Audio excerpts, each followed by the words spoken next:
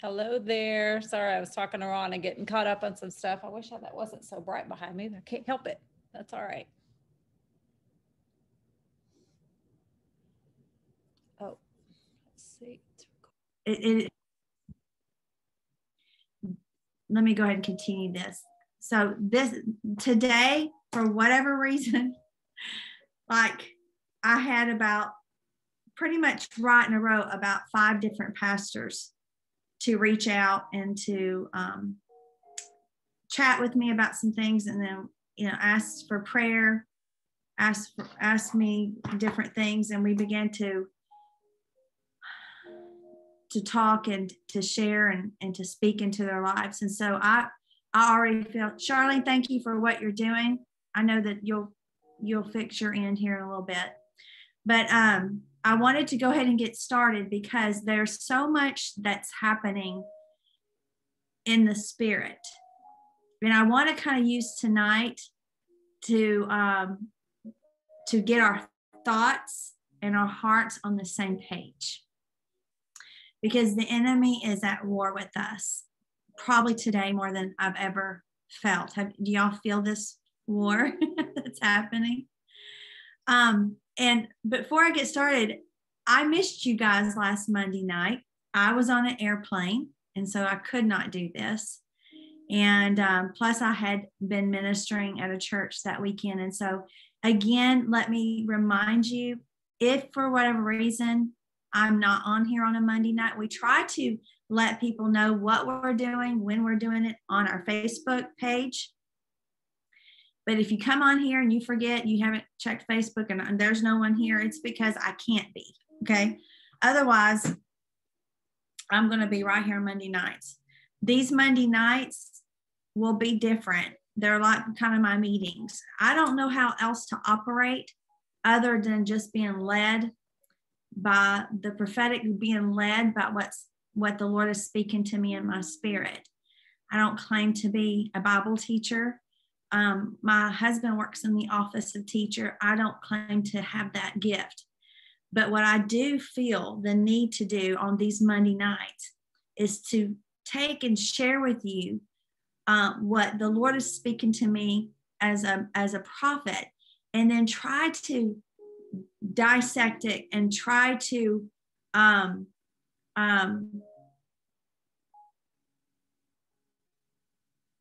Kim, you can't hear? I'm getting messages. And try to break down what the Lord is saying in the prophetic with finding the scripture to go with that.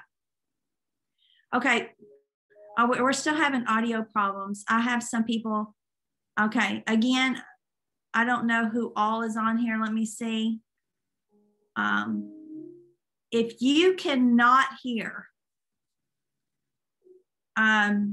send me a message. You know how to send me a message?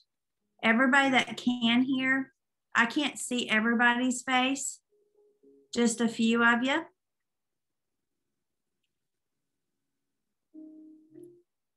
Oh, okay, now you can hear. Okay, great. So everybody can hear. Praise God. Okay. Everybody's saying they can hear. We were just having some problems. But anyway, what I was saying is that is the purpose of this Monday night. It's not necessarily for me to get on here and preach, although sometimes I will. It's not necessarily for me to get on here and prophesy to you, although sometimes I will. And sometimes we'll always pray for you, of course. But mainly it's just to connect, to encourage, because if we've ever connected as the Church of Jesus Christ, we need to do it now. And we need to use every opportunity to do that. I remember a while back, the Lord spoke to me and he said, if you've ever sown a seed, sow it now. And I knew he wasn't just talking about financial seed. Financial seed, yes. There's no greater prophecy, no greater covering over your finances than being a steward of what the Bible says for your giving. It is more blessed to give than receive. My daddy always told me, if you ever get in a mess, Ronna, give your way out of it. And so my husband and I look for opportunities to give. But sometimes it's not just limited to our checkbook. We look for all types of ways to give. And we do this every day. My husband right now is downstairs on the telephone, and he's working with someone. What is he doing? He's giving his time. He's talking. He's ministering to someone, helping them through a struggle that they're having. And so I'm up here giving to you guys. And then when you can just keep passing this on. And I don't know why I'm even saying that. Maybe someone is needing a miracle in your finances, and the Lord's saying there's a secret to that success, and that is to give. A lot of you have seen on Facebook. Facebook always notices that your birthday's coming up. My birthday is tomorrow. Can y'all believe it? And they always offer, if it's your birthday, to have some people give to a nonprofit of their choosing. Well, this comes around every year, and I never really pay attention to inviting people to my own nonprofit. Harrison Ministries International, if you're unaware, is a nonprofit organization. And the reason it is because here really, really soon, and we'll talk about this in a minute, my husband and I will be establishing a home base here in Indiana. We will be starting a church, a discipleship center here. And I'll talk to you a little bit tonight if the Lord leads. But I got to thinking, we're going to be purchasing property and building a building. And so that donation there that we're taking for my birthday tomorrow, every dime of it, 100% is going to stay in the nonprofit. And it's going to go to, I'm going to put that offering that's there, whatever it comes to, I'm putting it in the ground. You hear my heart? We're going to sow it in the ground. And so we at Harrison Ministries, we are being very good stewards, and we're being very diligent and very mindful of the tithes and offerings that comes into us. And we are putting all that we can, all that we comes in, even including our revivals that we come out, the offerings that come through our revivals, the offerings that comes through tidily. We are being very mindful of them, more so than we usually are. We're very good stewards. That was one of the things that we learned as a couple, is the power of giving and the power of stewardship. Because when you learn how to be faithful with your finances, then it builds you courage to be faithful in other things. Hear my heart. Being faithful and trusting God with your finances is a platform that will catapult you into believing his word for other things: healing, peace of mind, joy, revelation. It literally, if you can trust him with what you hold precious to you, you can trust him with a lot of things. And so every dime, 100%, when you see it on Facebook, whether it be $1, whether it be $500, $1,000, whether it be $5, it doesn't matter. It's going into the ground. And so I'll talk about that in just a minute. Maybe I should talk about it right now, really, really quick. Several years ago, we're going to do this really quick. Dee, I love you, honey. We've been praying for you. We're going to pray. I've had about 8 people in my family, my immediate family, sick with COVID. 3 of them were in the hospital this past week. We lost one. But you know what? He loved the Lord. He was a pastor. His name was Jimmy Tucker. His wife, Kathy, and Stephanie were all 3 in the hospital at the same time. And Kathy was vented 2 days ago. We thought we was losing her. We began to go to the Lord in prayer, and her oxygen has come back up. But we lost Jimmy, and it's bittersweet because, of course, he is a huge part of our family, and I can't really believe it, to say the truth, but I refuse to be mournful because I know how much he loved the Lord. And I know that he is beyond excited to be home. with the rest of our family that has gone over. We continue to pray for Stephanie, his daughter, and his wife, Kathy, that are both in the hospital. Stephanie was out, and I believe she went back today. And so we're praying for them. Also, some pastor friends of mine in East Texas, COVID has hit their house really strong. I know that Dee has also been battling with her health. And I know that there's been people at different churches that have been battling. And so we're going to pray also tonight for that. And we're being mindful of that. And my prayer warriors that are partnered with us as prayer warriors in Harrison Ministries, when we get together and we send out prayer, we don't stop until we see the hand of God move. We believe in prayer in this ministry. Prayer changes things. You know, nothing happens. Absolutely nothing happens. Nothing takes place without the power of prayer. Everything started with an open mouth, a word. And so we're going to continue to pray for our family. We're going to continue to pray for your family. And we're going to ask the Lord's hand to stretch. We are in a war, and we're not in a war against political parties. We're not in a war against those that want to be vaccinated and those that don't. We're not in a war with denomination. We are in a war simply against good and evil. That's what we're in a war in. And the way to win this war is to understand the scripture and to understand that we win. And so that we can be mindful of God's promises, even when we're sick, even when we're afraid, even if you're in the hospital. Couple, you are in the hospital watching me. And when you're in the hospital, I pray heaven to come into that hospital.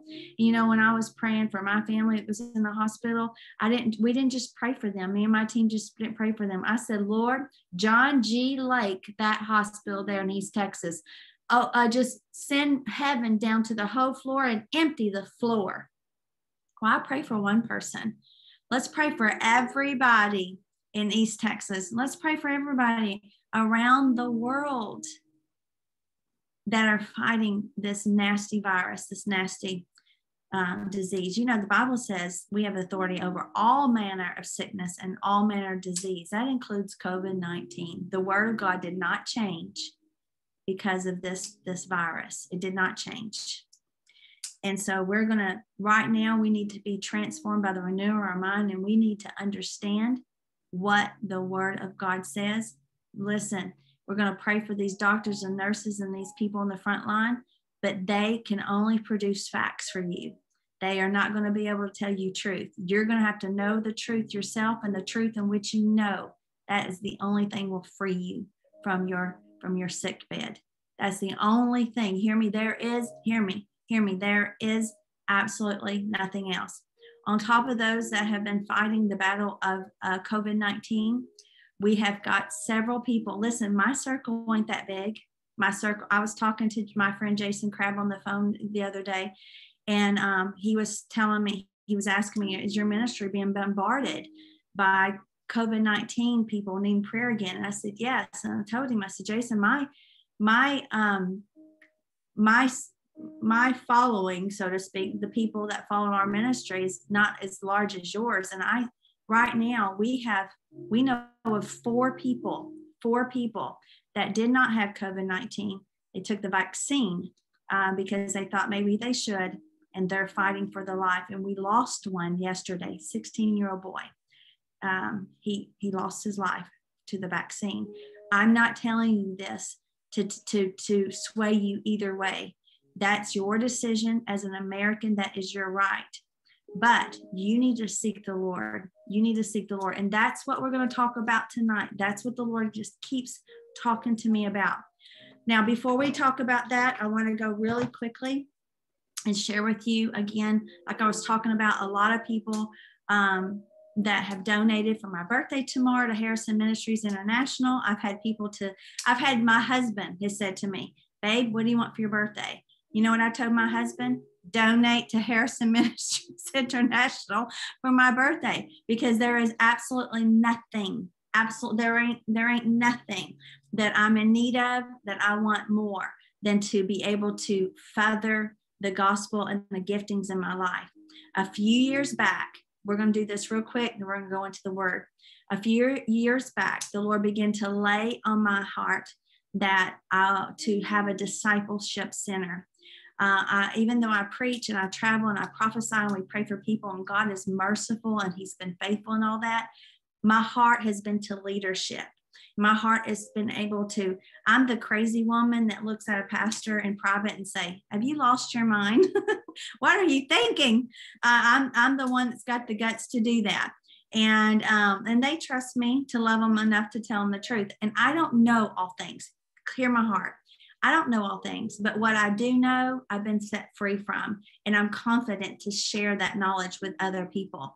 And so I have been raised by people in leadership. And so I know behind the scenes of that very, very, very, very well.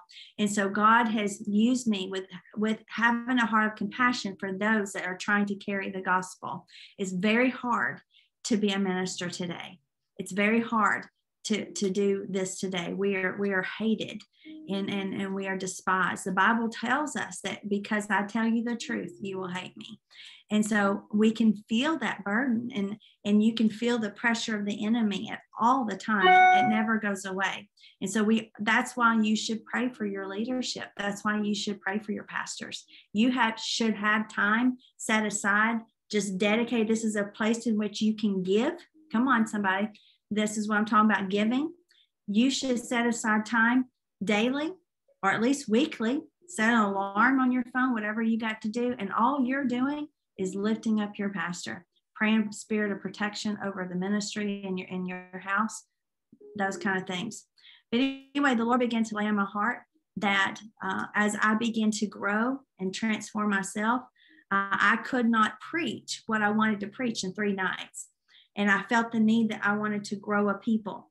And so I was sitting in Nacogdoches, Texas, with Apostle Gustavo Pais from Bogota, Colombia. Charlene was there.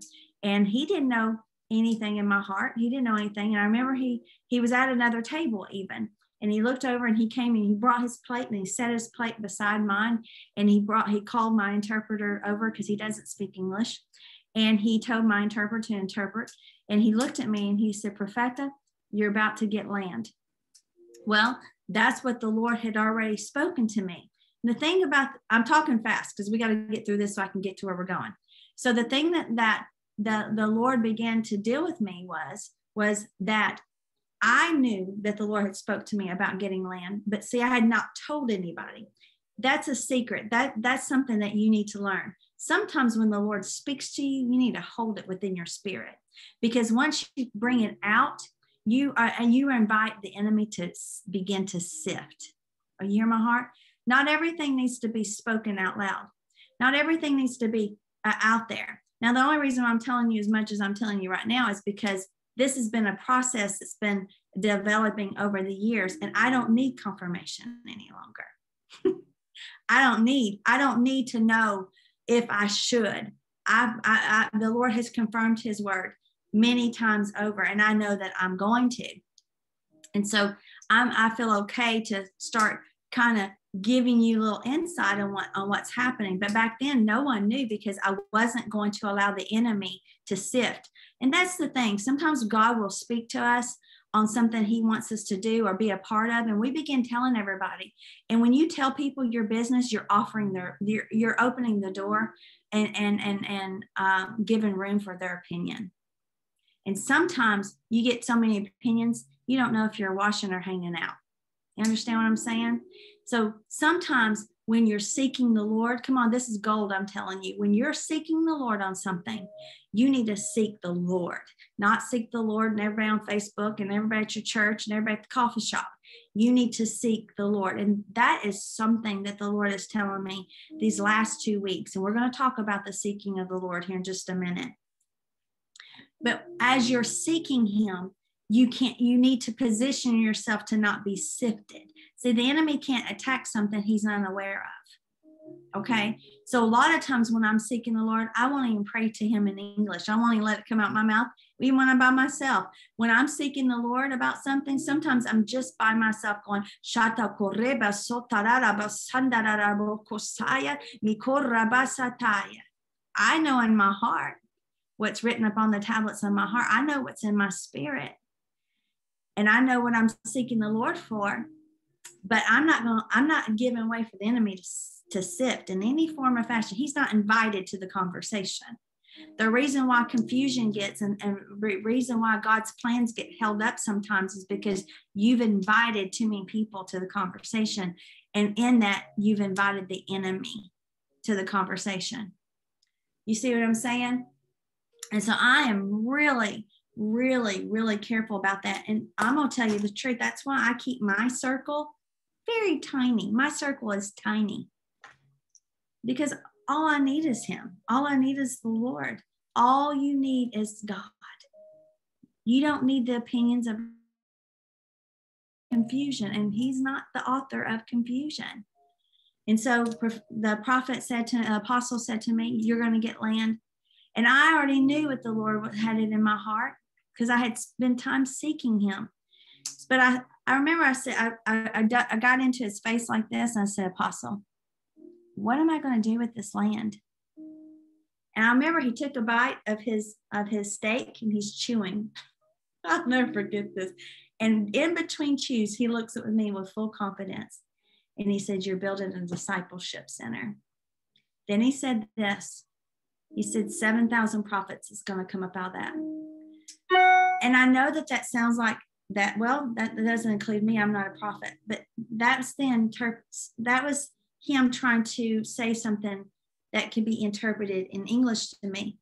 But what he was talking about was that was going to be a place in which the teaching and the prophetic preaching and the prophetic teaching that was going to come from this place was going to position people to be kingdom minded.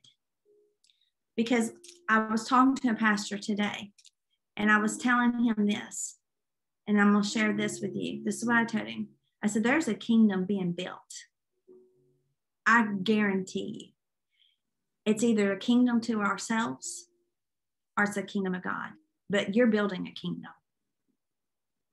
You are building a kingdom either unto yourself or you are building one unto God. You're kingdom minded. And God is positioning the church. You've heard me say it all the time. There's a church coming up out of a church. We're different. We're separated. We don't fit in anywhere else. That's because we're kingdom minded. But in these last days, God is syncing us together. He's causing us to assemble ourselves together. He's causing us to come in one mind and one accord. And that doesn't necessarily mean that assembling myself together means that I need to assemble myself with the church right next door, because the church right next door may be preaching a false doctrine. The church next door may not be filled with the Holy Ghost. You got to be careful what you come in agreement with. You got to be careful what you come in covenant with. Everybody's wanting to get into a building, but God's not looking for a building. He's looking for a people. And so I assemble myself with people. I've assembled myself in Nashville, Restoring Hope Church. I've assembled myself in Murchison with Pastor Chris and Lisa Will. I've assembled myself. I've joined myself up with people that are going in the same direction as me. And I don't work on this. Your spirit will bear witness with other people's spirit. And so as time passed by, as time kept going, I knew that there would come a day that I would need to establish a home base. Well, this past weekend, I was on an airplane, and it was a 2-hour ride on this plane. I had a really long I was in the airport all day long, all day long. But my actual plane ride was 2 hours. I was tired.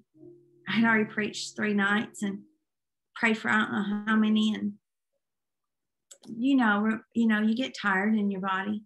And I decided to just close my eyes and sit back in the plane. So I just laid back, had my earsets on, and I just closed my eyes As soon as I closed my eyes, I went into the spirit. I went into an open vision. And I began to walk through double glass doors into a foyer. And as I walked into the foyer, there was a gas fireplace in this foyer. I knew it wasn't a house, but there was a gas fireplace. There were windows, tall and skinny, then they almost reached the floor. And I remember going in, and I literally walked through this whole entire building that does not exist. It does in the spirit. It does in the kingdom. And so that's what I want to say. There's somebody on here, you need to understand that the promises of God of yes and amen, and the things that God has shared with you, it's not that they don't exist. They exist in the kingdom. They exist in the spirit. But it takes faith and hope for you to take what's in the spirit and manifest it into the natural. And in this day and hour, you have got to learn to do that. Aunt Beverly, you recognize this pen? Looks like Grandpa Edwards' pen. When I was a little girl, I thought this is the neatest pen in the world. My Grandpa Edwards had this pen. So I keep it. I have it on my desk. So here I am preaching with it. And so that's the secret of right now. We need to learn in the midst of hell, in the midst of sickness and disease, how to take what has been promised to us in the kingdom. It exists. It's there, but we need it to manifest into the natural. You understand what I'm saying? So everything that God has for me between now and the time I'm taken out off this planet and I go home to be with God, whether it be through rapture or whether it be through the grave, I have this much time to stand in agreement with the yes and amen of what God's word has promised me and what he has showed me, no matter how long it takes to manifest what he's promised me. And as I get closer to it, let me tell you how I get closer to it. As I decrease, and I don't pray, I'm not praying for a bigger ministry. I'm not praying for this and that. I'm literally seeking the Lord and saying, Lord, search my heart. Prepare me. And as I grow and transform my personal relationship, my personal intimacy with Jesus, the closer I'm getting. Listen, hear my heart. I've never wanted to pastor a church. I love being an evangelist. And let me tell you why. I can go into a place, slap some people around, and leave. I don't have to put up with people. That's just real. That's the fun part of evangelism. You can go into a church, do your thing. It don't matter if they love you. It don't matter if they like you. It don't matter what they think of you. You're leaving on a plane. You don't live in that town. I know that sounds terrible. It's truth. Now, I don't, of course, want to leave that pastor in a mess, and I don't want to hurt people and be compassionate, but that's just kind of a funny way of looking at it. But what I have grown to and what the Lord has been sharing with me in the word, the things that I feel like I want to minister, I can't do in 3 nights. And there's something in me that's wanting to build a people. There's something in me that's wanting to have a place for pastors to come here and just get filled up and just to have a time off, just to have a place a refuge kind of place. Well, anyway, while I was on the airplane, I hadn't talked to my husband, but the night that I was to leave, he went into a dream, and I can't go into the whole dream, but he dreamed. And he dreamed that he was driving our F-150, but it had many, many seats in it. Anytime you dream about a vehicle, depending on the vehicle, that is a picture and a shadow of ministry. If you ever dream about a house or a building in different rooms, that is prophetically interpreted as your spirit, your soul, what's going on in the different parts of you. So he automatically knew that the fact that he was driving this truck and there was many, many, many, many seats, that the Lord was showing him that there's a place for him in ministry of leadership. he pulls up to a building. He doesn't know. He doesn't know what the Lord has taken me into a vision of. I walked the whole building. So I get on the phone with him and he says, I'm at the airport on a layover. And he says, Ronna, I have had this dream. It's powerful. Now, I can't share the whole dream on here. It would take too long, but I'm going to give you the gist of it. He said, I literally pulled up to this building with these double glass doors. Listen, God is so good. And he said, when I walked in, there was people that are already partners with our ministry, whether it be financial partners, prayer partners, they were already sitting inside. But when I looked out the doors, there was a line of people as far as I can see of families. And I thought, why aren't they coming in? So he goes and opens the door. And there was a man, a wife, and 3 of his kids standing there. And the man spoke to him in the dream. And he says, we've been waiting for you to open these doors for years. We've been waiting in this line for years for you to open this door. He turns around, he goes back in there. And in the middle of this place, the angel of the Lord is standing. And Jesus is standing there. And he tells my husband, he says, quit telling people that you're not going to pastor. Quit telling people that you're not going to have a church. He said, you're going to have a church that's going to teach my people how to be a church, how to be the church of Jesus Christ. He basically told him, he said, this should have already been done. And with a repentful heart, my husband said he was very repentful. And he began to say, Lord, I repent. I repent. Yes, of course. Yes, I say yes to you. And I'm skipping through many things of this dream. Yes, I say yes. And when he said yes to him, there was this golden crown and it began to twirl from the ceiling and it twirled and landed on his head, a twirl, a crown. That crown represent kingship. It represent the kingdom, manifested sons of God. And when the crown landed on his head, a staff landed in my husband's hand. And there's more to the dream. And that confirmed over and over and over and over and over again. So every seed planted into this ministry, as much as we can, we got to get where we're going. You know, we got to keep, we're going to keep evangelizing, but everything else, 100% of that, we're going to put it in the ground. And by this time next year, we hope to have a building. My husband and I are going to pastor and bring discipleship and bring, make a refuge for other pastors. So we're going to have prophetic weekends. I'm going to continue to travel. I'm going to continue to do what I do right now. That's not changing, but I'm going to give a place for my pastors that I'm in fellowship with and say, you know what? You need a rest. Come here. Let us take care of you. And it's just I'm just testifying, because see, all of that was not in my imagination. And it wasn't just a dream. It's been in the kingdom. It's been up here. And now by my faith and my hope is a positive imagination with an expected end. It's going to bring what's in the kingdom, manifest it into the natural. Amen. Are you in agreement? All right, I want to go now and I want to talk to you a little bit about what the Lord has been speaking to me for probably 2 weeks. I keep hearing over and over and over, seek the Lord. Seek the Lord.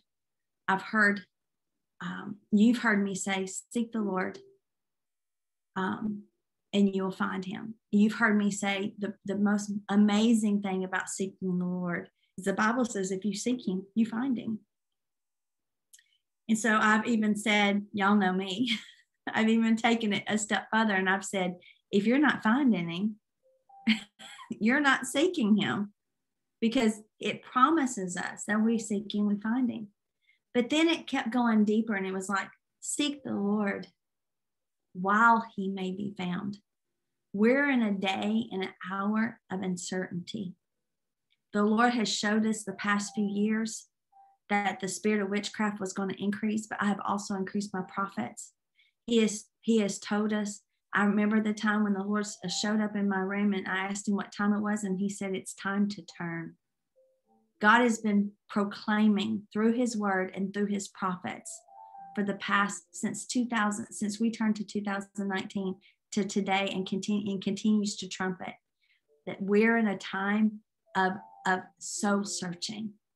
I told you the past 2 or 3 weeks I was in the backyard and the Lord spoke to me to guard my heart. And he was not talking about the muscle in my chest. He was talking about guarding my heart, and not that we don't, because we should, not just the things I see, not just things that I hear, because the things that you hear will affect you. You want to know why the world is in such a disarray? You want to know why prejudice is all-time high? You want to know why hate is at all-time high? You want to know why fear, people are living in fear right now? It's because they're not guarding what they're hearing. They're not guarding what they're reading, what they're seeing.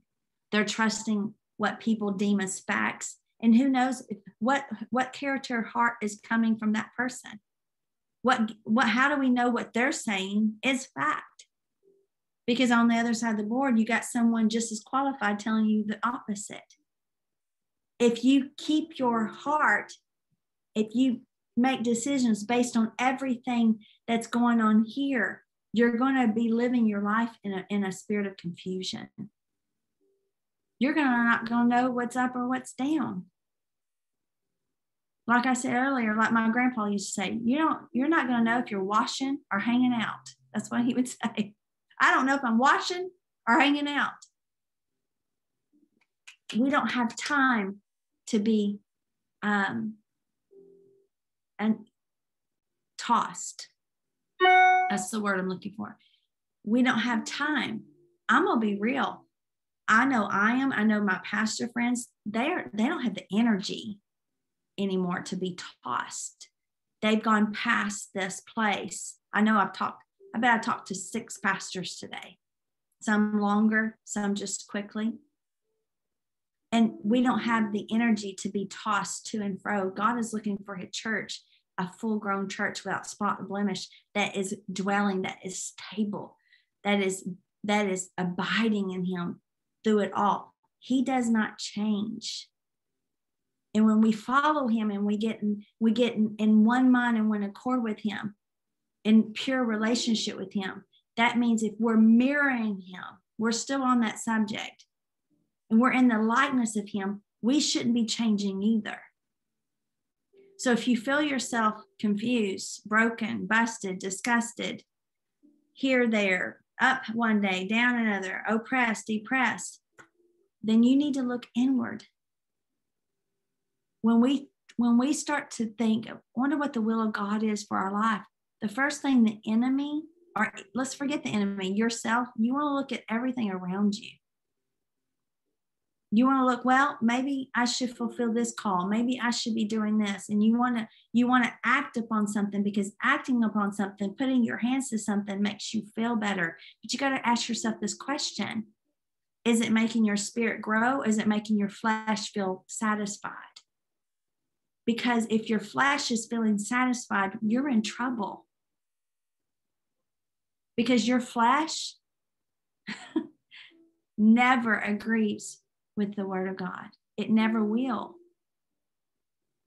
And so when he kept saying to me, guard your heart, prophetically, there was a depth to what he was saying. And it wasn't just guard your ears, guard your eyes, but he was saying, guard your soul. Guard, not only to take care of the temple, take care of the body, get plenty of rest, drink plenty of water, eat good, do your best. Not only taking care of your spirit by spending time with him, by prayer, by fasting, by studying the word, by going to church, paying your tithes, taking care of your spiritual realm. He's saying, don't forget about the soulish realm. That is the center of who we are. It is the place in which I believe connects us so that we can have ourselves lined up with the likeness that he's looking for. My husband and I have talked about this before lots of times, but I go back to the scripture where there's a confrontation, so to speak. And they're saying, Lord, Lord, we rebuked devils in your name. We did this in your name. And the Lord and Jesus says, depart from me, you work of iniquity. I never knew you. The secret to that scripture is not exactly just what Jesus has said, but it is in the fact that they called him Lord. I know what you believe, and I know the condition of your soul by how you identify the Father. If you identify the Father as Lord only, I catch myself saying Lord, not because I know any better, it's because it's habit. And he is Lord. He is King of Kings. He is Lord of Lords. He is that thing. But he's also looking for an intimacy. He's looking for a closeness. When my daddy was alive and he was in this house, I'll pick on Andrea. She's my cousin. She's listening. If Andrea came in here and called my daddy, Daddy,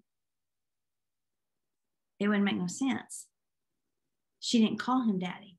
She called him Uncle Ronnie. Or she called him Ronnie. Or some of you may call him Brother Taylor. Because you know who he is and you respect him as a person or you honor him as a minister. But you don't have the intimate relationship that I had with him. I never called him Brother Ronnie. I never called him Brother Taylor. And you could. That was his name. I never called him Ronnie. I called him Daddy. Why? Because by what I called him, how I called upon him, identified my relationship to him. And so in that scripture, right before the rejection takes place, the key word is Lord, Lord. It's not that they didn't understand who he was. They denied how they received him in the intimate parts of their soul. And if we don't know him as Abba, Father, if we don't call upon him as Father, as Abba, if we don't look towards him as our dad, as we are joint heirs to him, we are bought with a full price. He paid a full price for us.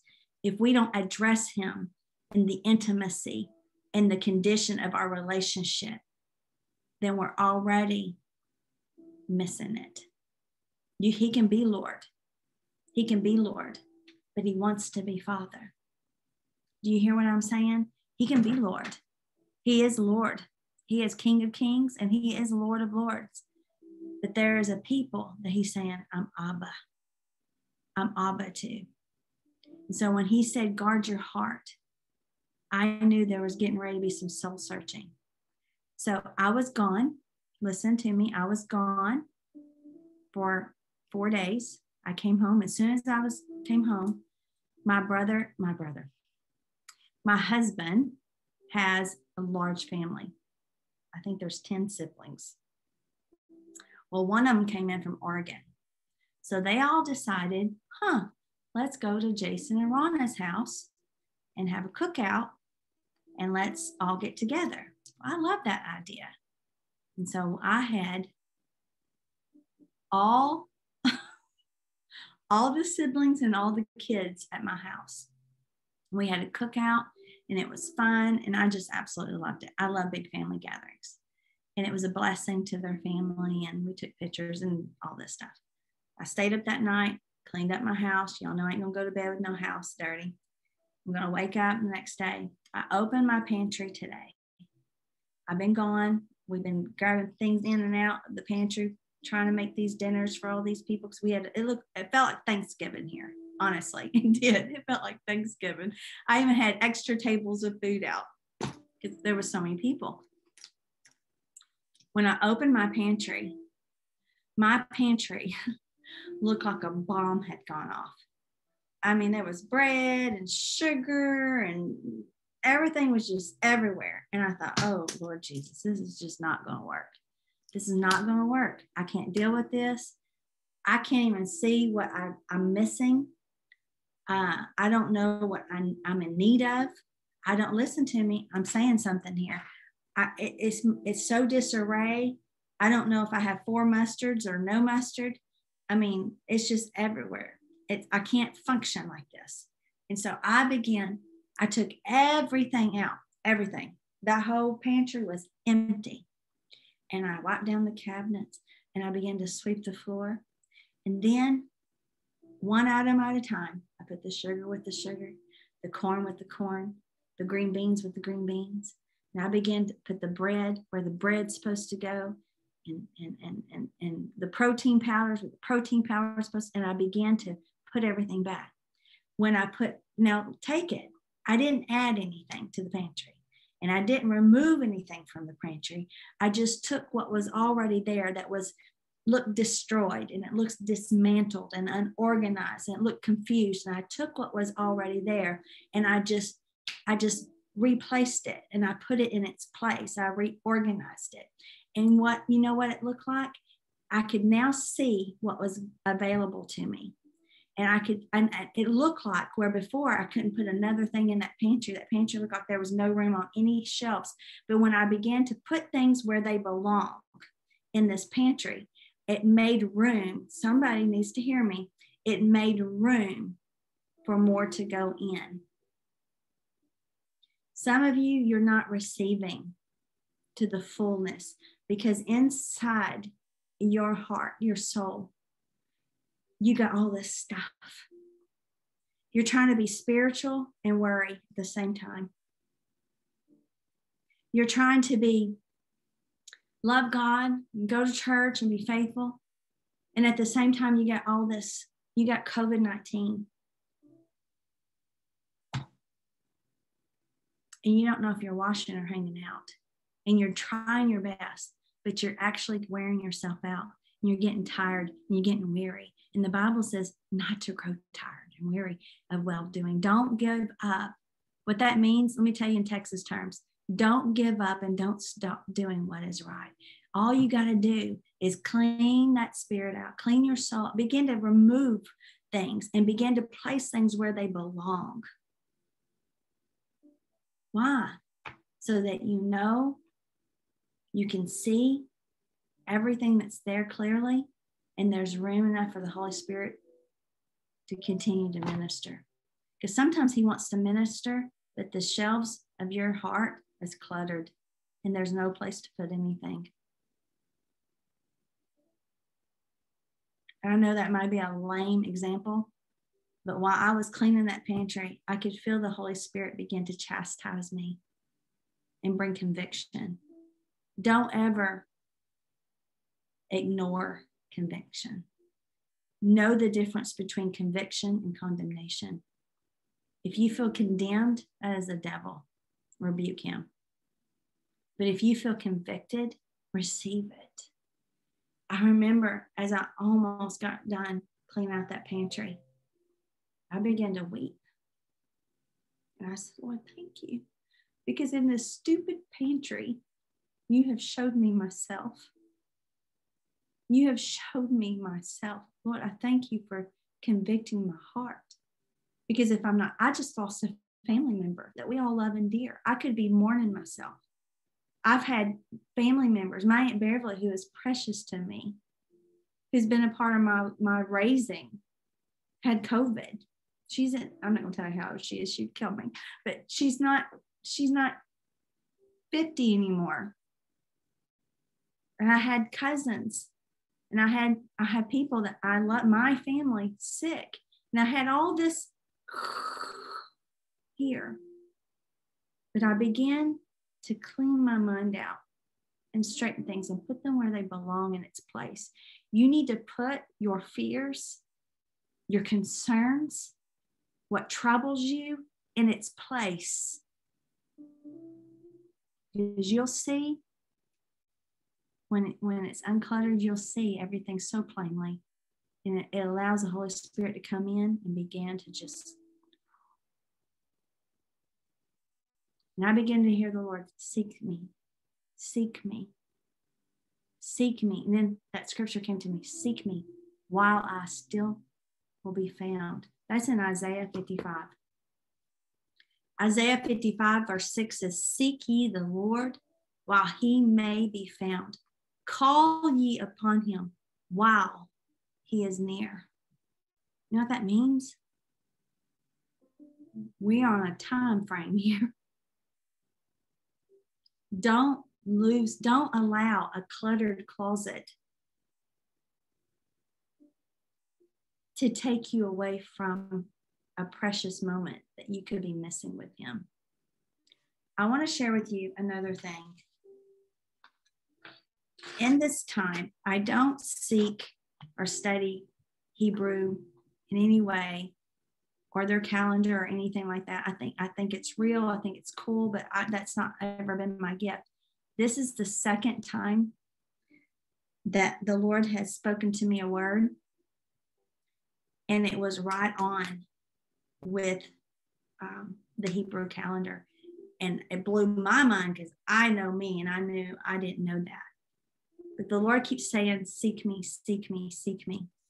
There is this, I wish I would have got her name. She's on YouTube. I don't know if she's on Facebook. She's on YouTube. And next time maybe I'll remember to get her name. But she studies the Hebrew, and she studies Hebrew calendar. And the reason why I can't catch her from time to time and I listen is because she explains it in a way that a child can understand. And I love that about her. And but what caught my attention, and I found the video again today, and I wrote some things down to share with you guys tonight. This is not my teaching. This is not my study. And this was another person's study, but I wrote some things down because I thought, oh gosh, I didn't know this. And yet here it is, which just confirms just how strong the prophetic is. It really blessed my heart because the Lord was speaking to me something. But not everything that he speaks to me do I understand the fullness of revelation to a place. But then he'll position me because I'm seeking him. He'll position me to see something or to hear something, that will continue to minister to me. I want to say this before I read to you what she was saying. Hold on. Remember I said when the Lord begins to use and speak through his prophets, the prophets of Baal come out at the same time. So anytime there's the prophet of the Lord is speaking truth, there's always a false prophet right there. There's always, because the enemy always wants to come in and kill, steal, and destroy. Okay. Well, right now, I just had to laugh because I was like, are you kidding me right now? But as the Lord began to speak to me, the importance of revelation and really paying attention to my soulish realm and seeking him, and over and over and over, right now on social media and right now on different platforms, I'll just say different platforms. There are people, psychiatrists, new age people, I don't know their titles, all of them, but they are saying how we need to address our souls. I thought, you stupid devil. But at the same time, I thought, why do all of a sudden are they saying that? You want to know why? Because that's what the Lord is saying. And they're coming in to do a new age study on your soul to bring confusion. That's why we got to know the word of God for ourselves. Because see, the enemy is not a creator. He can't create something. So he heard some of this trumpet being blown from the prophets. He thought, man, it's time. I'll get my new age people. I'll get these people over here to start kind of bringing scientific facts about your soul. Listen, I don't care about scientific facts about my soul. I want to know what the word of God says. Okay, so going back to the Hebrew calendar, here's what's cool. I've lost my mind. Today, August the 9th, today is the first day of the month, and I hope I pronounce this right. It's Yule. It's spelled E-L-U-L. And I probably just said that wrong. It's on the Hebrew calendar. Here's what's cool. What have we been studying about all these few weeks on Monday nights? The Lord said to guard your heart. The Lord said, be mindful of the heart. I told you on 2 different Monday nights that the number 12 is significant in the Word of God, that you can go to any chapter in 12. Number 12 in Hebrew means govern your mental. Govern your mental. That's what number 12 means. We went back to Romans chapter 12. I beseech you, brethren, by the mercies of God, to present yourself, your body, a living sacrifice. Remember, we went by how to present our body living sacrifices, and I went through these things. And it says, be not conformed to this world, but be you renewed by your mind. And then I went to Revelations 12. We talked about the woman in the vision. And the Bible, the woman in the vision there, that woman means to be betrothed, one to be married. To be married is to be the bride. To be the bride is to be the church without spot and without blemish. Y'all got my heart? And upon her head was a crown of 12. Okay. And so I talked about this number 12. 12 means govern the mental, govern your heart. We talked about what the scripture says, let not your heart be troubled. Or this is what it means. Do not allow your soul, your mind to be troubled, to be broken. Remember, we talked about 12. This today is the first day of, am I saying this right? Eula. It's E-L-U-L. Eula is number 12. I'm not making this up. Y'all should have seen me. Like I had myself a little hallelujah hoedown. It is the 12th month of the Jewish calendar. We're in it right now.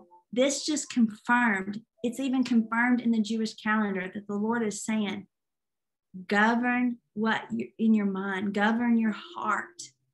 It is the final month of the Jewish calendar. Now for us, it's the 6th month, but 6 and 6 is 12, right? This month connects. Now hear me. This month, starting today, this month connects the past year with the coming year. Okay? It's a time of reflection on where we are to stand and where we should be going. Now, how do you know where you're going if you don't have a clue what's going on with your today, right? So this is a month. Remember, I was in front of my pantry and I began to feel the conviction, the chastisement of the Lord. The Bible says he chastises who he loveth. And I didn't see it as a condemnation. It was a conviction. A conviction pulls you into drawing. The Bible says if we draw nigh unto him, he will draw nigh unto us. Come on, I can't even make all this up. So in this month of Yule, which is the 12th month, 12 meaning govern the mind, guarding the heart. This is the month of 3 things. Ready? We are to be mindful of repentance, because without repentance, we're lost. I'm sorry.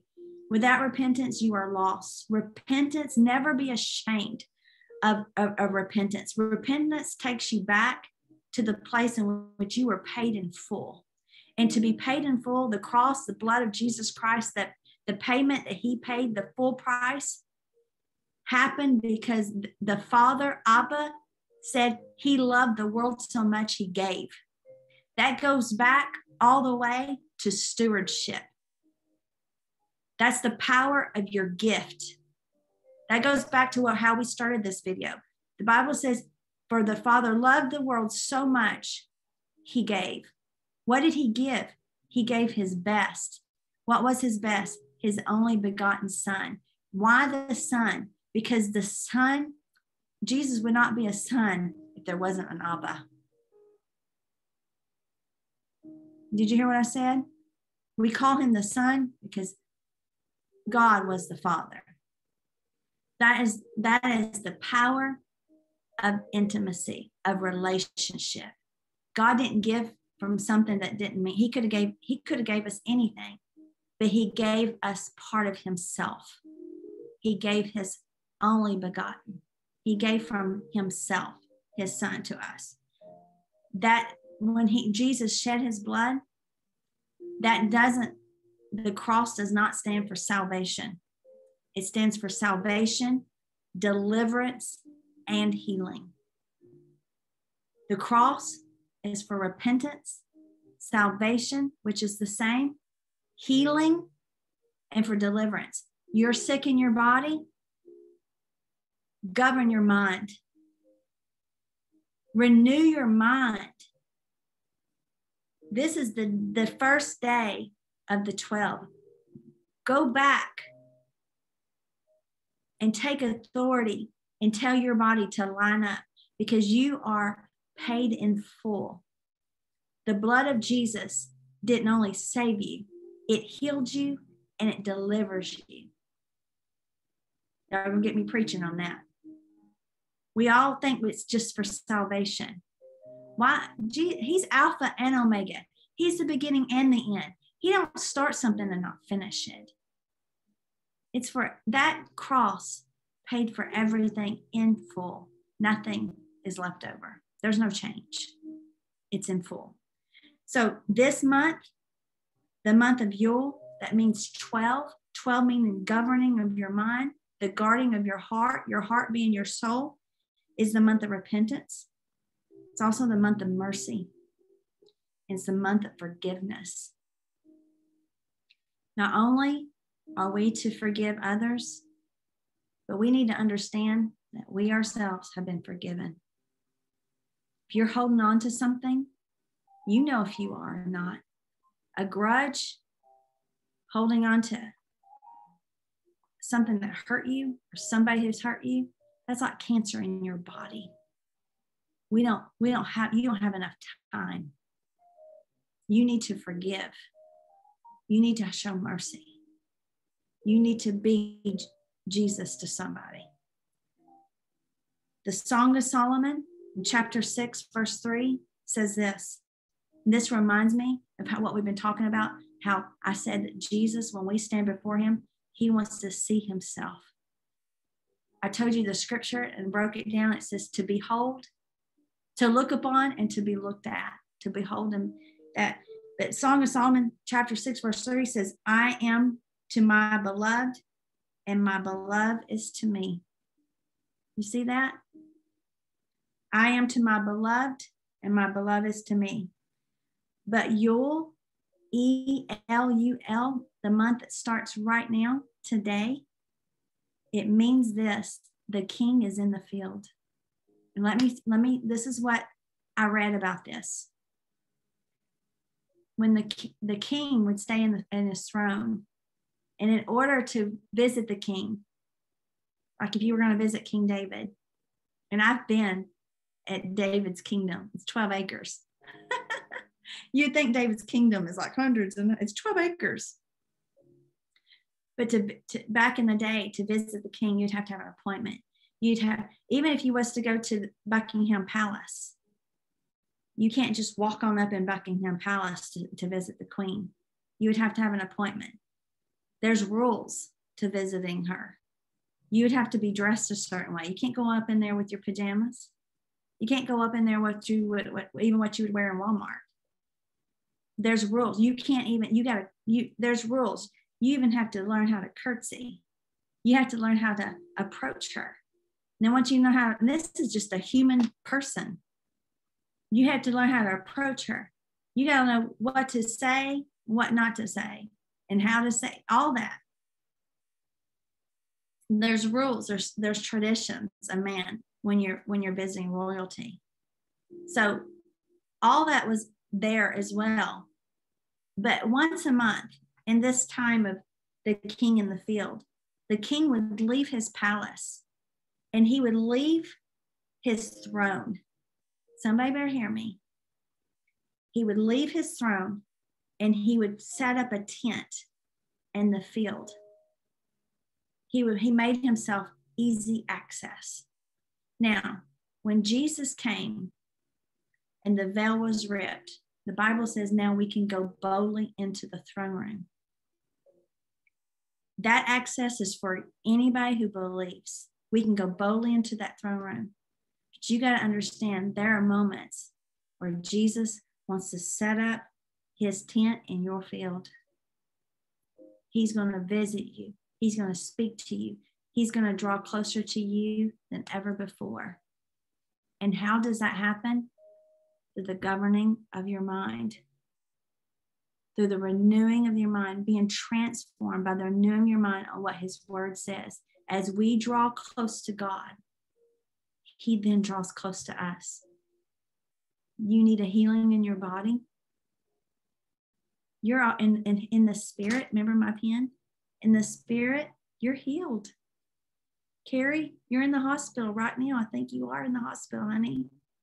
You're healed.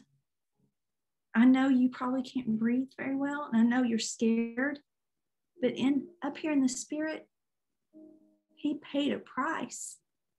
Govern your mind and bring that healing to your body and manifest it into the natural. It's to what you believe. You're not just claiming it. You're not just faking it till you make it. It's not name it, claim it. It's not, let's quote this. If I quote this long enough, then it has to happen. It's none of that. I don't know where Pentecostals got that from. And shame on them for preaching it for 20,000 years. You have to be transformed by it. Bring it from the spirit. Everything that God has for you is yours right now. Carrie, he's not going to the whipping post for you today. He already did that. He's already been there. He knew 2,000 years ago you would be in that hospital. Kathy would be in the hospital. Stephanie would be in the hospital. And many others. He knew that. And he said, I will make a way of escape. But you're going to have to look up. The Bible says if you look up, he said, your redemption, it draweth nigh. If we draw nigh to him, he draws nigh to us. It's like a magnet. I shared this with you before. If you want to know who Abba is and how he does with you, I want you to get a magnet. And I want you to get another magnet. You can only get them so close together. And eventually, without you even trying, they'll go and they'll become one force. But if you have this magnet and you turn this magnet the opposite way, it'll go like that. Join with him. We're going to pray.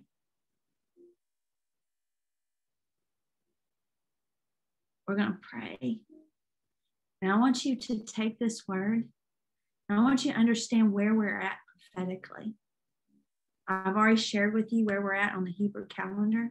And I want you to take this, and I want you to find in your own Bible scriptures about seeking him, about finding him, about healing. Don't take a preacher's word for it. That's why you're in this mess. We have to know the word of God for ourselves. And I'm not down. There's some preachers out there that are preaching truth. They are.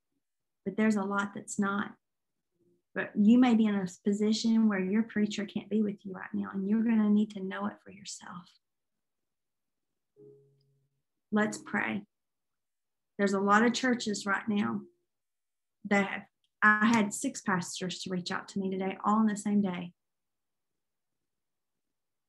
And they're saying to me the same things. Ronna, COVID is hitting our church again. Ronna, I haven't had one of my meetings to postpone because they've decided it wasn't Murchison, it was another church. They've decided that they need to wait. Let me tell you something. We have the authority. There's not a vaccine to take the place of Jesus Christ. There's not a political party that takes the place of your relationship with Jesus. There is not a group, a denomination that takes the place. God is looking for kingdom-minded people. And God is in his kingdom. He's not outside of it. And if your mind, your heart, your eyes, your ears, and what you say come out your mouth is anything opposite than the kingdom, the Bible says you're none of his. That's in Romans chapter 8. He's not playing games no more. He's separating the men from the boys. This ain't about, I've heard people say, Ronna, I've been going to church longer than you've been alive. I'm happy for you. That's not what this is about. Well, I'm the daughter of someone. Proud for you. That's not what this is about. We need to know Jesus and his word for ourselves. We need to understand the season in which we are in. We need to understand spiritually the battle that we're in so that you know how to attack, because sometimes you're rebuking devil. Sometimes you're praying for healing when you've been afflicted. You need to even know that. You're praying for healing when you're being afflicted, or you're praying for, we feel this war happening.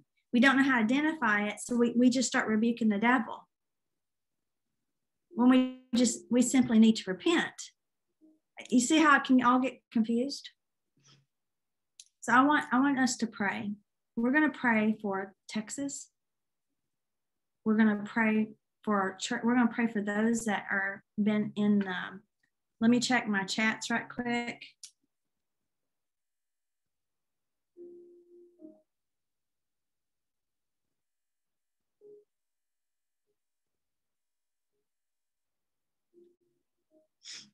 Just a minute.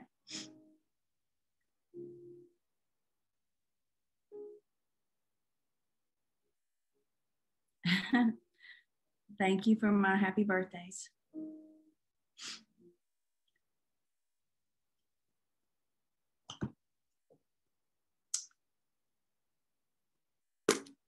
In Jesus' name.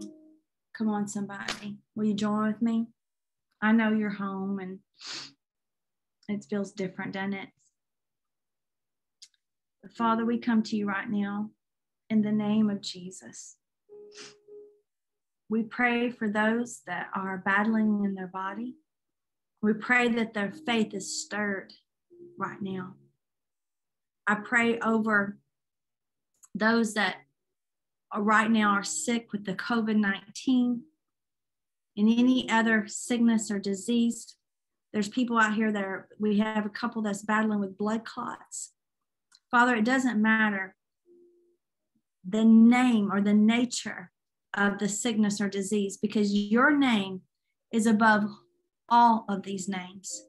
And we lift up your name in this situation. And Father, we want to reach out and extend the word of God to these hospitals and to those, our friends and family and our that are in these hospitals. And Father, we don't say that you just touch and bring healing and manifestation of healing in their bodies, but to the whole floor that they're on.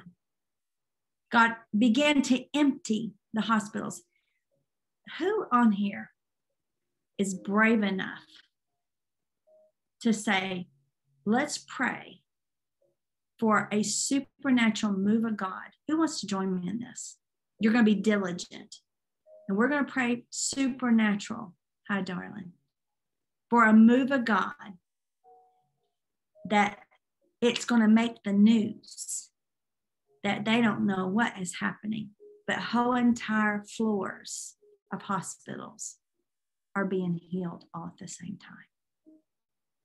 Let's empty the hospital. Let's John G. Lake this thing. Who's with me? John G. Lake it. John G. Lake, he would go into a city and walk in and empty a hospital. And Spokane, Washington, to this day, is still known as the healthiest city in the country because of the ministry of one man. One would bring 1,000 to flight. Two would bring 10,000 to flight.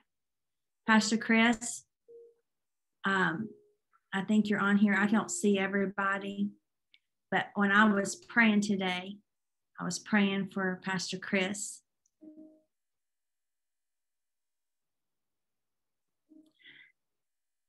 And the Lord wanted me to tell you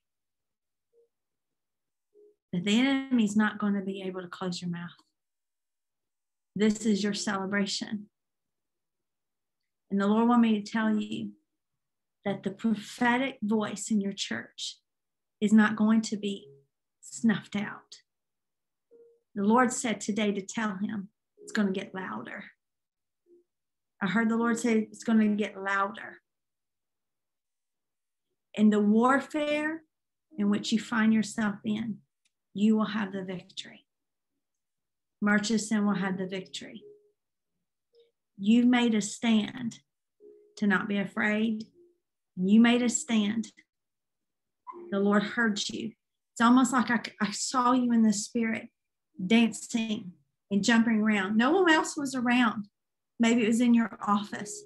You began to just jump up and down and dance in the midst of pain and in the midst of what the enemy's trying to snuff out. But the Lord said to tell him, I'm going to make his prophetic voice louder. In Jesus' name. And I meant to call you and ask you if you would do this, but will you unmute yourself? I wanted you, the Lord, I knew this was going to happen. And the Lord is like the Lord, I saw the Lord say, I want him to unmute and pray and begin to just minister. I know I'm calling you out right now. Will you unmute yourself and begin to pray for us and lead us in some prayer for us? And lead us in some prayer for us. Father, we just come to you right now. Is this unmuted? Yes. I think I hit the right button. Am I You're unmuted? good. I can hear you. I can hear you. You're good. I can hear you. Okay, just had to make sure. Father, we just come to you right now, Lord. God, you see all the struggles that are going on, the sicknesses, especially in this area and even in our church. And we just come against the darkness, and we push back right now against the darkness that's trying to stop the move of God, trying to stop the voice of God that's being sent forth, not only in our area, but Lord, even in our nation. And we come against it right now in the mighty name of Jesus, that every demonic oppression has to push back right now in the name of Jesus. God, I just pray for a mighty outpouring of your Holy Spirit upon every church, upon every individual, Lord, that's on this Zoom right now. I pray that your supernatural presence would just fill every house, fill every home right now, oh God. Lord, I pray for a revival spirit to sweep out across this nation. It won't just be contained in Texas. It won't just be contained in Murchison or Indiana, but God, it will spread throughout the United States like wildfire, just like the fires that are burning in California. I pray that the fire of the Holy Ghost would begin to sweep through this country, oh God. Pull us back into you where we belong. God, that we would turn back to you during this time. Lord, we won't get further away from you, but God, we would draw closer to you. God, I pray that you would touch every person that's in the hospital right now. God, we dispatch your angels to go to those hospitals. Lord, as Sister Ronna said a while ago, that entire hospitals would be freed of the sickness that they have. It won't just be individuals, but entire floors will see and experience your healing, that they won't be able to deny the power of God. And Lord, we pray that you would just move in a mighty way, stir our hearts, oh God, and we ask it in the mighty name of Jesus. Amen. Thank you, Jesus. Thank you, Jesus. Thank you, Jesus. Thank you, Jesus. Thank you, Pastor. I saw you today, Pastor Chris, as you opened your mouth to a normal level, wider. And I knew that the trumpet of your ministry in that surrounding area where the enemy is wanting to pause or slow down, the Lord said, no, no, no, no, no, no, no. I'm getting ready to increase it because this is your celebration time. This is your celebration time. A trumpet in the East Texas area. In Jesus' name, I prophesy it right now. I prophesy it. In Jesus' name. I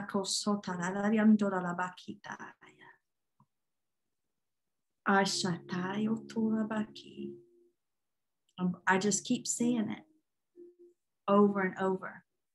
This is not the time. The enemy cannot close your mouth because the Lord has opened it wider. In Jesus' name, I give you praise. I come against the spirit. There's somebody on here. You're battling fear. You're battling fear. I come against the spirit of fear on you. I come against the spirit of false doctrine and religion in Jesus' name. I come against the spirit of confusion right now in the name of Jesus. It's time to know who he is and who we are in him and take that authority. Don't play games with the enemy. Last night, the last 3 or 4 nights, I'm waking up at 3 a.m. and I go back to bed around 7, 8 o'clock, sleep another hour or 2, and then get up. In the last 2 or 3 nights, I woke up at 3 and I didn't feel anything or see anything, but I just began to pray and seek the Lord on some things. But last night at 3, what woke me up is I felt someone come and press on my body while I was asleep. And I knew prophetically it was a spirit of witchcraft. It would just press on me. I opened my eyes and I was not afraid. I was not in the mood. And I sat up and I said, "You're not welcome here." Very calmly. I felt more peace. I felt calm and I felt peace. And I said out loud, I said, "You're not welcome here. You have no authority here. I don't know what you're thinking, but leave this house. Leave this room. You're not welcome." And I rolled over and ignored whatever it was that went immediately asleep. I don't know how long, maybe 30 minutes later, I felt this pressing again. I sat up in bed. Then I stood up in my room, my bedroom. And I said, "What did I say? You are not tormented. You have no voice here. You have no authority here. Matter of fact, do you not know where the door is?" Y'all think this is silly. I was at total peace. I know what the Lord has promised me through his word. There will be no spirit of witchcraft, no spirit of rebellion, no satanic spirit. There will be no opposing spirit of any kind to take this season from me. Not this time. So I opened my bedroom door and I began to walk through my house and I went to the front door. I was like, I said, out. Out. You have no place here. You have no voice. You have no authority. I'm going back to sleep. You out. And I went back upstairs and I thanked God and I worshiped God and I praised the Lord for his goodness, for his mercy, for his love, for his word. Then I went back to sleep. That's what you're going to do. Amen. I love you guys. I will be on here next Monday as well. My next revival coming up. One of my revivals has moved. So we're going to be in Kentucky. I cannot wait to be with you in Kentucky, Mesa, Kentucky. There's a baby that's been born down there. I think she's 3 months old. And her mother wasn't supposed to have her, but God, y'all know I got babies everywhere. We began to pray and speak the word. And I get to meet another baby that I cannot wait. Mesa, Kentucky. It says in September. We're going to be there 17th, 18th, and 19th. I'll be home for 3 days, and then we're flying out to Wichita, Kansas Yes, come see me in Kentucky. We'll fly out to Wichita, Kansas. Let me tell you something. Wichita, Kansas. I've been going there every year for the past, I don't know how many years, long time. This church, it's a Foursquare church, come from out of Amy McPherson's ministry.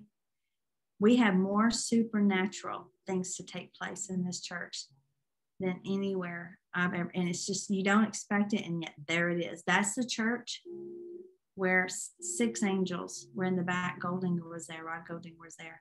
And they literally, I told everybody, turn around and half that church saw them, including my mother, which my mother had thought, I never see anything. So I'm probably not going to see anything that she turned around there, she could see them. We've had cancer healed. It's just been amazing. And so this keeps growing every year. And there's people who actually take their vacation during this meeting.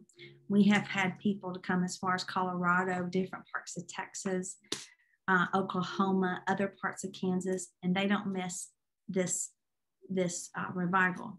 I'm normally there because there's so many people. I'm normally there for like 5 nights, but we're going to be there on the 24th, the 25th, and the 26th at Foursquare there, Wichita, Kansas. And then in October, we're going to be in, is it Keokuk, Iowa, Church of the Full Gospel. And any of these things, and there's more coming up, any of these things you can look for on the events on Harrison Ministries International. You can contact us on Harrison Ministries there on our Facebook page or our website, harrisonministries.com. If you want to become a prayer partner with us and be on our prayer team, be sure and let us know, write to us and let us know that you're praying with us. And when we have need come up, people need, we can contact you for that need. I feel like the Lord is going to be speaking to some of you to actually drive to your hospitals and drive around your hospitals and drive in the parking lot and begin to prophesy and declare to clean the hospital out. Just do a miracle. Y'all start watching. I believe, I'm going to prophesy this right now before I let you go, that the supernatural things that God is fixing to do is going to make the news. It's going to make the news. I just feel that. I'm crazy enough to believe that. And I see some of you driving to your hospitals and just driving in the parking lot, stretching forth your hand and opening your mouth and prophesying. Prophesying. Pastor Chris, when you open your mouth and you begin to prophesy and begin to preach God's word, it'll be to a volume and it'll reach people in which you, I keep seeing it over and over and over and over and over again. Amen. Amen. I love you. God bless you. It's so good to be with you on a Monday night. Does anybody have anything real quick, because it is late, real quick, that you want to say? You can write it to me. You can personal message me. If you ever have a question or if there's something that you have always wondered about, I may not know the answer. Maybe one of these other pastors know the answers. But if anything you want to discuss or anything that you question, be sure and contact us. We'll do our best to get to you. We're going to be at Restoring Hope Church. It's their 7th anniversary. I'll be preaching there for Pastors Aaron and Amanda, November the 7th. And we'll be in Murchison, Texas for New Year's service. That'll be a prophetic night with Pastor Chris and Lisa Wilson. Anybody else? Shar, you good? Everybody's good? I'm going to go ahead and let you go. God bless you. We are praying. If you've wrote us and you've given us your prayer request, we're going to continue to pray for you. I love you. I will see you very, very soon. Hey, Miss Ronna. Yes. Hey, real quick, I was going to tell you, do you remember when you was at church the last time and you prayed for the little boy, John and Annie, the Mary Kay lady? Okay. Yeah. Her little son? Yeah. And you prophesied over him that he would have healing in his hands? Yeah. yesterday in service, he come up for prayer, and we were praying for him. And John and Annie had been praying for him. And I walked over and I looked at him. I said, John, did you have something on your hands? He said, no. I said, did anybody anoint this boy? They said, no. He had I'll call it a blob. That may not be the best word for it, but he had a blob of oil that appeared on the top of his head. Praise God. That's amazing. It's already there. You're not looking for it to come. We're not already there. Amen. Praise God. I tell you what, I'm excited about, if you're in the East Texas area, or if you just decide, hey, I think I'm going to drive a few hours and go spend some time it's Murchison, Texas. It's between Tyler and Athens. It would be worth it. It would be worth it to go. I look forward to going there. I honestly, sometimes, Pastor Chris, I get up here in Indiana and I get to missing that anointing, that glory that's in your house. I'm like, please let Pastor Chris call and invite me to come early because I want to be there. But I know it's not because I'm there or not there. It's time to celebrate. So thank you for sharing that. There's going to be more and more testimonies from that church, from that area. Are y'all excited? Y'all are all muted and I can't see you. Let me see if I can change this view where I can see some of you. There you are. Hi, Pastor Steve. Hi, Kimbo. Andrew Goldinger. Hey, Shar. Shar is got the ultrasound. She's getting ready to be a grandma. And her son, it's Cody's birthday. Happy birthday, Cody. And he's a firefighter. Yay, he finally made it to firefighting school. I made it. So she's got the firefighter and I've got the police officer.